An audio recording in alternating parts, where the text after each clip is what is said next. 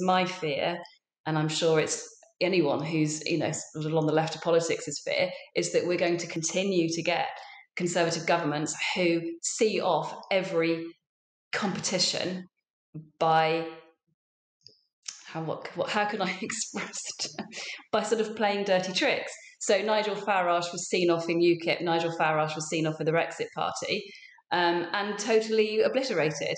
So now the Conservatives, once again, have no competition, whereas the left constantly are fighting each other. That's my fear, is Boris Johnson actually relishing this change, people going local, because it takes the focus away from Westminster. And actually that is where the real power is.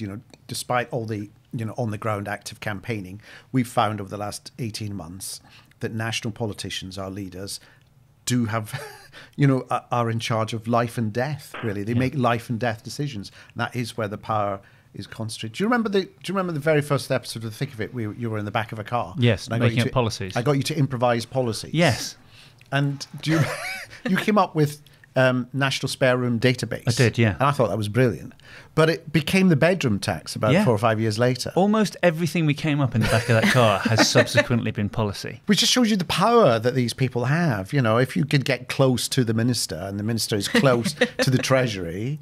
Yeah, there's a sort of, back of fag packet. Not that people have backs of fag packets now because they're covered in pictures of lungs. But in the old days, when there was enough room for you to write ideas down on, that was a worry then when we were making it. But I think it must be even more so now, because if there is this lack of attention, people talk about even the opposition not really being focused enough on challenging the government.